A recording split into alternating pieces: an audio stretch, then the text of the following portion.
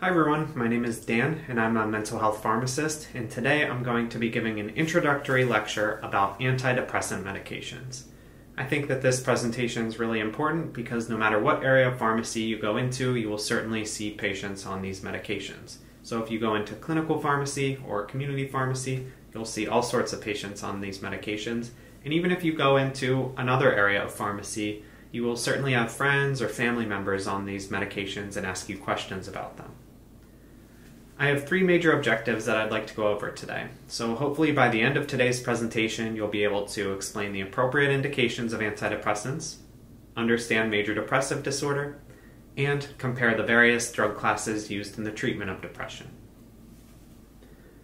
My presentation will be broken down into three major sections. So this table of contents slide will help to reorient us as we progress through the presentation. First, we'll talk about the indications of antidepressants. Second, we'll talk about major depressive disorder. And finally, we'll talk about an antidepressant drug class review. So without further ado, let's go into the first section, which is indications of antidepressants. As the name implies, antidepressants are used in the treatment of depressive disorders. In the DSM-5, there are a few subcategorizations of depressive disorders, but the one most commonly heard of is major depressive disorder. And of course, these medications are used for these. A question is, other than depression, what else can antidepressants be used for? So the name is tricky for patients because these are called antidepressants, but we use antidepressants for a lot more than just for depression. So not only do we use them for anxiety disorders, they're first line for a lot of anxiety disorders. So this can be really challenging for patients when they come in, they're diagnosed with an anxiety disorder, and then they're told that they're going to be started on an antidepressant. And the patient will say, well, I don't have depression, I have anxiety. And then you have to explain, well, it's just the name antidepressants, we actually use these for a lot of things. So antidepressants are used for a lot more than just depression. They're first line for a lot of anxiety disorders, post-traumatic stress disorders. They're used in obsessive compulsive disorder. They're used in eating disorders. Some antidepressants are used for pain. Some are used for sleep. Some are used for migraines. They're used for a lot of different things. So we know that antidepressants are used for a lot of different things, but at least there's only a few options to choose from, right? And unfortunately, no. There's a whole lot of antidepressants out there. So antidepressants can be thought of as an umbrella term, and under that umbrella there's a whole lot of subclasses of antidepressants. So we have selective serotonin reuptake inhibitors, serotonin norepinephrine reuptake inhibitors, other or atypical antidepressants, tricyclic antidepressants, monoamine oxidase inhibitors, and even adjunctive medications. So there are a lot of subtypes within antidepressants. The final wrench is the FDA approved indications. So most of the antidepressant medications are FDA approved for major depressive disorder. Technically not every single one is, but most of them are. Outside of major depressive disorder, some have specific approvals for other things and others don't. So for example, in generalized anxiety disorder, escitalopram and paroxetine are two SSRIs that are FDA approved for this. Whereas if you wanted to use another SSRI, you would technically be going off-label, even though in most instances that's considered okay. There's a lot more FDA-approved indications with these medications as well. So you can see some eating disorders, some pain conditions, even smoking cessation has an antidepressant that's approved for it. So my first question here is, antidepressants are not used in which disease state? Post-traumatic stress disorder, fibromyalgia, smoking cessation, or diabetes? So take a minute to pause and think about it. And the answer is diabetes. So antidepressants are first line in post-traumatic stress disorder. One antidepressant is FDA approved for fibromyalgia. One is FDA approved for smoking cessation. And although antidepressants can be used in diabetic peripheral neuropathy, and they help with neuropathy, they don't help with the diabetes itself. So diabetes would be the best answer. Okay, so that was what I wanted to cover in the first section. So what I wanted to cover is that antidepressants are used for a whole lot more than just depression, and that there's a whole lot of types of antidepressants. Now let's start with an introduction into what major depressive disorder is. So when you're thinking of mental illnesses and the diagnosing of them, something that will often come up is the DSM, and we're currently on the 5th edition, so the DSM-5. This is the manual that standardizes the diagnosing of mental illnesses, so that if you see a psychiatrist in California with some symptoms, and you see a psychiatrist in New Jersey with some symptoms, you should end up with the same diagnosis. This is really important because most of our diagnoses for mental illnesses are made using subjective things, not objective measurements. For example, if someone has diabetes, you can check how much sugar is in their blood. If someone has high blood pressure, you can check their blood pressure. But we don't have an easy way, for example, to check serotonin levels and determine if someone's depressed. So really you're basing this diagnosis off what the patient's telling you and what they're presenting with. So this here is the DSM-5 criteria for major depressive disorder. So will often hear people say that they're feeling depressed today, and the language of depression has made itself into a common social term, but they don't actually often mean that they have depression. So someone saying they're depressed today might actually be saying that they feel sad, whereas major depressive disorder has this specific criteria to be diagnosed. So there has to be 5 or more of these symptoms over at least a 2-week time period. It's often a lot longer before the patients present. And they have to have a change in their level of functioning, meaning they're feeling so sad or feeling so down that they're not going to school or going to work or interacting with their friends or family members. Additionally, one of the symptoms has to be depressed mood or loss of interest in pleasure. And then the following symptoms can be any of them. So it can be weight changes, insomnia changes, movement changes, energy changes, concentration changes, a whole lot of things. So to summarize the DSM-5 criteria, it's either depressed mood, loss of interest in or pleasure, at least a 2-week time period, additional symptoms, and a loss of functioning. There's a way that's taught to kind of remember the symptoms, and this is the SIG-E-CAPS mnemonic. So when I'm talking to someone with depression or major depressive disorder, I commonly go through these symptoms in my head. So once we talk about them having a depressed mood, then I go through some of these symptoms. So how's your sleep been? Are you sleeping more than normal? Are you sleeping less than normal? Are you having trouble staying asleep, falling asleep? So really getting into some detail. For interest, I ask, what do you like to do for fun? And say they respond that they like to read. I'll ask them, since they've been feeling depressed, are they still able to enjoy reading, or maybe they don't like it as much? Next is guilt. So I'll say, many people who are depressed will start to think about the past and things they could have or should have done differently. Does this apply to you? Then I'll talk about energy, any loss of energy. And then I'll talk about concentration, so I'll relate this back to their interest. So you said you really like to read. Are you able to concentrate on your books, follow the storyline, follow the plot line, or have you been having trouble concentrating? Next, I'll ask about appetite changes, so any weight gain, weight loss. Then I'll observe for psychomotor agitation, so are they fidgeting, are they bouncing, are they moving their hands, moving their legs, or psychomotor retardation, are they moving really slowly, or are they talking really slowly? Finally, I'll ask about suicidal ideations. So you'll see in psychiatry that people just outright ask, any thoughts of wanting to hurt yourself, any thoughts of wanting to hurt others? So this mnemonic is a good way to help remember to go through the symptoms of depression. There are both nature and nurture components to depression. So many people have at-risk genes for depression, and then those people experience trauma, abuse, sexual abuse, bullying, stress, and it causes these at-risk genes to be expressed. That being said, there's also many people with at-risk genes for depression that never express those genes. So there's certainly, in many cases, a mixture of the nature and nurture component. Prevalence of depression is quite high. So over a 2-week time frame, 18.5% of American adults had symptoms of depression. Luckily, the majority of those were mild symptoms, whereas less people had moderate symptoms and even less had severe. But still, 18.5% of adults having some degree of depression at any given time is quite a lot. Also, the average age of onset is important. So younger people, 18 to 29, have the highest prevalence. This then goes down a little bit into the 30s and 40s, but then has another mini peak in the late 40s, 50s, 60s. Here's some artist depictions of depression. So there are many people with depression. There's many creative people with depression. So I just thought these images were good and wanted to share some of them. Knowledge check question.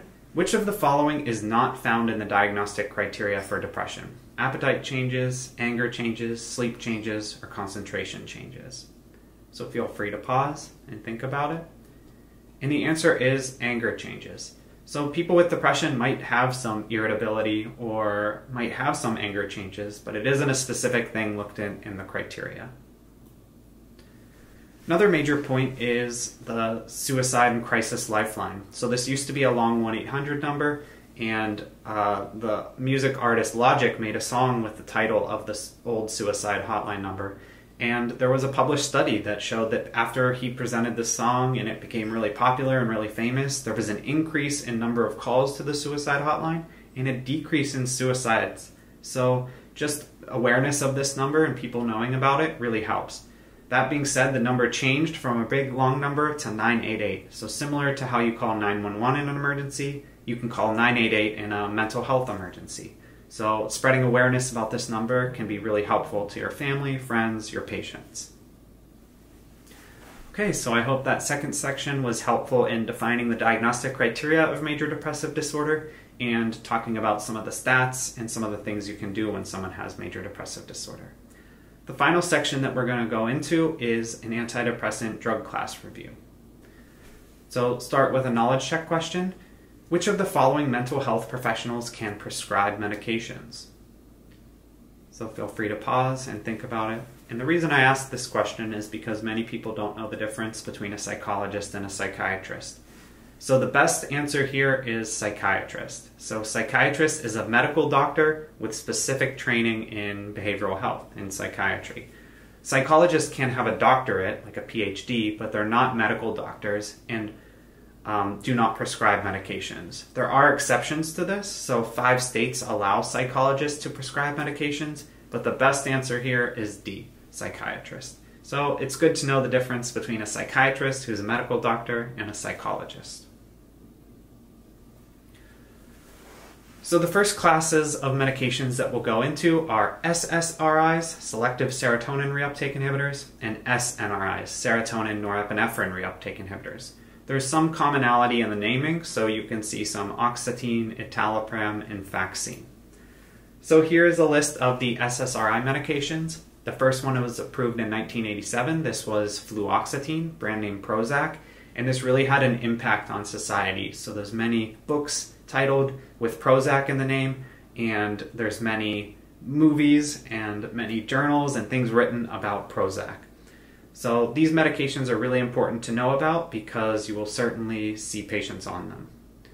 Very similar to a very similar class of medication. So SSRIs are selective to serotonin, SNRIs are not selective to serotonin, and also work on norepinephrine. There's 4 medications here. They are also commonly used. How do these medications work? So these medications work in an interesting way, and it's not fully understood since they work in the brain, and the brain is very complicated. But these medications work on neurons. Neurons are nerve cells, and for the purposes of this explanation, we're going to talk about neurons as being brain cells. So brain cells communicate to each other through chemical messengers. So this image here shows brain cell A on the top communicating with brain cell B via these green diamonds that represent serotonin, which is a neurotransmitter. So these are how these cells are talking to one another. Someone with depression or anxiety, their brain cells aren't talking the way that they should. So we give these medications to help. So you can think of brain cell A on the top is releasing a puff of serotonin. And your body likes to be really efficient, so it has this reuptake pump that sucks up some of that serotonin so it can reuse it later. What a SSRI does is block this reuptake pump, so brain cell A releases the puff of serotonin, it blocks the reuptake pump, so more serotonin is out there in the synapse and more likely to bind to the following brain cell. So this helps the communication between the brain cells. How SNRIs are different are they don't just block this reuptake pump at serotonin, they also block it at norepinephrine. So your brain cell A shoots a puff of norepinephrine, blocks the reuptake, and that norepinephrine has a better chance to bind to the next brain cell. We do not have objective measurements to look at. So like I said, we don't draw serotonin levels or norepinephrine levels to see if someone's depressed or responding to depression. So we try to make it as objective as possible with measurement-based care. So this picture here shows the PHQ-9, which is a common depression score or scale. And we will give someone a number to their symptoms. So if someone's really depressed, they might score 25. And then we start them on a medication, we might re-administer the scale in a couple of weeks and it might go down to 20. And then we check it again in a couple of months and it goes down to 10. So we're able to put an objective number onto their subjective symptoms of depression. So using scales is really helpful and important in mental health care. Some side effects of SSRIs and SNRIs can be seen here. Some to highlight are, since there's a lot of serotonin in the head, anxiety and headaches, and since there's a lot of serotonin in the gut, GI effects. You might be thinking, didn't you just say that antidepressants are used first line for anxiety? And they are. But sometimes when people start these medications, their anxiety gets a little worse before it gets better. So the thing with anxiety, headache, and nausea and these GI effects are these are often, almost always, transient side effects, which means that they go away with time. So if someone's having these side effects, if they stick with the medication for a little bit, it almost always goes away. Next, these medications are serotonergic, so they have sexual dysfunction. They can also cause hyponatremia, which means low sodium. This is especially seen in older patients. Next, they can cause serotonin syndrome. This is especially seen if someone's on multiple serotonergic agents, meaning multiple different medications, or really high doses of serotonergic agents. This is potentially life-threatening. It's relatively rare, but it's important to know about and know some of the symptoms. So there's a clinical triad of symptoms: mental status changes, autonomic instability, and neuromuscular abnormalities. Another thing to be aware of is something called discontinuation syndrome. So if a patient's been on an SSRI or an SNRI or even other antidepressants for a long period of time, you don't want to suddenly stop. Suddenly stopping them can cause the patient to kind of feel like they have the flu and that they're a little acutely depressed and a little more anxious than they normally are. And you'll hear patients describe these electric zings or electric shock sensations. So if someone's been on an antidepressant for a long period of time and wants to stop, you should taper them down over a period of time. So the SSRIs and SNRIs have very similar side effects, but since SNRIs don't just work on serotonin and also work on norepinephrine, they have some additional side effects. So you can think of norepinephrine like noradrenaline, which is like adrenaline. So increasing the amount of that can cause increased blood pressure. So if someone's depressed and also has high blood pressure, you're probably not going to pick an SNRI. SNRIs can also cause some sweating palms or increased sweating. The norepinephrine piece, though, although it adds some extra side effects, it does add some extra benefits. So the SNRIs are used for treatment of pain. They're used to treat fibromyalgia, neuropathy, diabetic peripheral neuropathy, so they can be helpful in this regard. All antidepressants have a black box warning of increased suicidality in patients aged 24 or younger. So monitor your patients very closely, especially if they're young patients. These can also activate mania. So if someone is misdiagnosed with depression when they really have bipolar disorder, if they're started on an antidepressant, there's a chance that the antidepressant works too well. So it takes them from depression to euthymia, which means normal mood, all the way too high into hypomania or mania. So be really careful with diagnosing the patients and using this for the right disease state. Next, there are serotonin receptors on platelets, so there's a slight bleeding risk with antidepressant medications. The contraindications are use with an MAOI and hypersensitivity to the individual agents. These are often used in pregnancy and can be used in lactation, but you want to do your best to limit medication exposure as you can, but these medications are sometimes used in pregnant and lactating patients. Next question is, which of the following is not a common adverse effect of SSRI treatment? Sexual dysfunction, worsening anxiety, worsening depression, or headache? So take a minute to think about it, to pause. And the best answer is worsening depression. So SSRIs can cause sexual dysfunction. They can cause worsening anxiety. Remember, this is often a transient effect, and the anxiety sometimes gets worse before it gets better. And they can certainly cause headaches. They sometimes don't work for depression, but it would be atypical for them to actually worsen depression. So I wouldn't say that this is a common side effect. We talked about SSRIs and SNRIs. Now we're going to talk about the other antidepressants. So these are essentially a cluster of antidepressants that all have their own mechanism of action. And instead of making all these different drug classes with just one medication in them, we lump all these atypical or other antidepressants together. The examples can be seen here: bupropion, mirtazapine, trazodone, vilazodone, and vortioxetine. These medications do have unique mechanisms of action. So for example, bupropion is a norepinephrine and dopamine reuptake inhibitor. It doesn't affect serotonin, so it doesn't really have sexual dysfunction.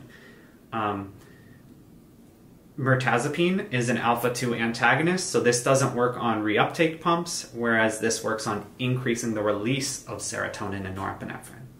Trazodone is used all the time in psychiatry, but it's used in low doses for sleep rather than in higher doses for actually treating depression.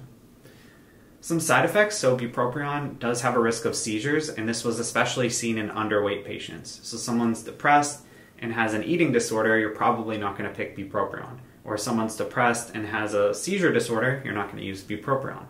Bupropion can also be a little bit activating, so if someone's having trouble sleeping, might not be the best option. Next is mirtazapine. So mirtazapine is a first-line option, same with bupropion, for the treatment of major depressive disorder, and mirtazapine is pretty sedating. So if someone's depressed and having trouble sleeping, this could be a good option. But if someone's depressed and sleeping too much, this might not be the best option. Next is trazodone, and like I said, it's used all the time as an as-needed sleep aid on inpatient psych floors, but it's not commonly used for depression anymore. There's two newer serotonergic antidepressant type medications, so we have vilazodone and vortioxetine. So they do kind of work like an SSRI, but they're a lot more complicated. They're still pretty expensive in the US, so we reserve these for once patients fail a few other treatments generally. Side effects are similar to SSRIs, and for a lot of these other medications, they're a lot less studied in pregnant and lactating patients, so probably wouldn't be your first option.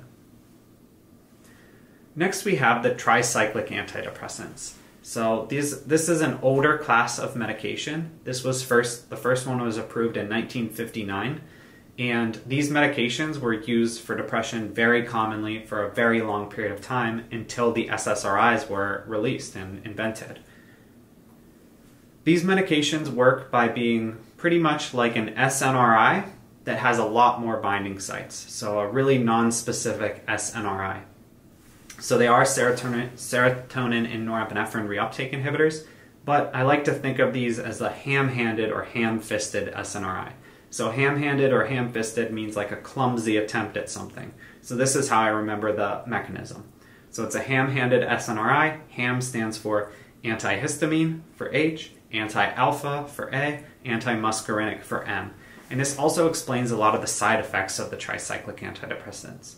So by being an antihistamine, they're sedating, they can cause weight gain. By being an alpha blocker, it can cause low blood pressure, orthostasis, falls. And by being an anticholinergic and antimuscarinic medication, it can cause dry mouth, confusion, constipation, side effects like that. There are a difference between secondary and tertiary amines. The secondary amines are generally well tolerated, and if you are going to get a TCA drug level, and the patient's on a tertiary amine, you also have to get their secondary amine level. These medications aren't used too commonly, but it's some good information to know. Some side effects are seen here. So sedation, they are antihistaminic, but if you really think of that ham-handed thing, the antihistamine, anti-alpha, anticholinergic, you can think of a lot of the side effects. These also have the black box warning for increased suicidality. All antidepressants do, and some contraindications can be seen here. These are sometimes used in pregnancy and lactation, but nowadays they're used a lot less than SSRIs, SNRIs. So you might be asking, why did TCAs fall out of favor if they were used for so long until SSRIs were invented? And it's not due to efficacy. These are just as effective as SSRI medications. The problem is tolerability. So they have a lot more side effects, and one of the biggest issues is that they can be fatal in overdose.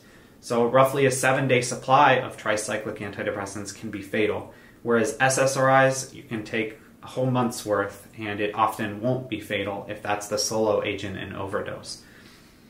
TCAs are cardiotoxic in overdose, and the way to treat a TCA overdose is with sodium bicarbonate. So how I remember this is I think of a car crushes a tricycle. So sodium bicarbonate crushes a tricyclic antidepressant. The final drug class that we'll talk about is monoamine oxidase inhibitors. This is more of a historic drug. They still do exist. They still are sometimes used, but it's pretty rare. Here are the options. And how these work are they work on an enzyme called monoamine oxidase. This is an enzyme that breaks down the monoamines. So if you inhibit the enzyme that breaks down monoamines, you get a rise in your level of monoamines. And monoamines means serotonin, norepinephrine, and dopamine. The biggest problem with these medications are the dietary restrictions. So when you eat protein, your body breaks those down into amino acids. One amino acid is called tyramine. A person not on an MAOI can handle like 400 milligrams of tyramine easily. Someone on an MAOI who gets a little bit too much tyramine, roughly like 10 milligrams, can cause a hypertensive crisis. So their blood pressure can skyrocket. So if someone's depressed and on an MAOI and eats the wrong cheese or wine or sauerkraut or fermented food, they can have their blood pressure raised to really dangerous levels. So we don't commonly see MAOIs used anymore. Next question would be, which class of antidepressant would not be prescribed to an actively suicidal patient? SSRI, SNRI, other, TCA, or MAOI? So feel free to pause and think about it. And the best answer would probably be a TCA. So they sometimes can be used in someone who's actively suicidal, but remember, these are fatal in overdose, so you don't want to give someone the tool that they can use to then commit suicide with. So be really careful with TCAs and overdose. So we went over the indications for antidepressants. So antidepressants are used for a lot more than just depression, and there's many different types of antidepressants. Then we talked about major depressive disorder, what the DSM-5 diagnostic criteria is, what some of the symptoms are, and then we went into an antidepressant drug class review, talked about SSRIs, SNRIs, other, TCAs, MAOIs, all sorts of different types of antidepressants. So in summary, they have a lot of uses. Knowing the class gives you a lot of side effect information, and the major classes are listed there. Some terms to know include the difference between psychologist and psychiatrist, what a neuron is, so a nerve cell or a brain cell, what a neurotransmitter is, so how these cells communicate with each other, and what a monoamine is, so dopamine, norepinephrine, serotonin. So I hope that met the 3 objectives for today, and thank you so much for listening to my presentation.